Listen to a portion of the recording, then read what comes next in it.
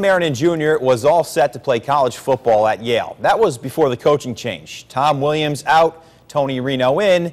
It meant Marinan, who was a Williams recruit, was left on the outside looking in.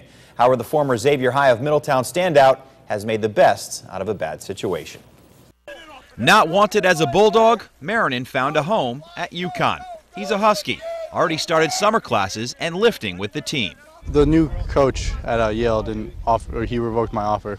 So then when Coach Pasqualoni called me a couple nights after and he said, "You can come up here." Paul Pasqualoni offered Marinan a spot as a preferred walk-on. No scholarship money, just a chance to prove himself. You know, he's going to get an opportunity, and I think that's all you can ask for. You throw a challenge down in front of him, and he's going to step up. If anyone knows, it's Marinan's high school coach, who just happens to be his dad. He's watched his son overcome obstacles, especially the label of undersized offensive lineman.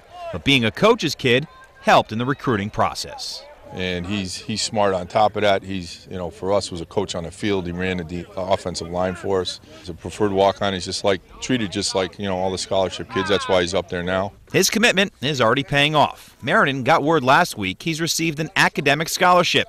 Next step, proving he fits in on the football field. Something came along, and I'm looking to take the best part of the situation. So I'm looking to go over there, train hard, and prove I could be up there. You know, people have been repeatedly putting down challenges in front of him since he started playing. I wouldn't doubt him. I'll contribute the best way I possibly can. That's definitely my goal, and that's not. No one's going to stand in the way of that. And I know he'll rise to the occasion, and if he gets his opportunity, he's going to surprise some people, I think.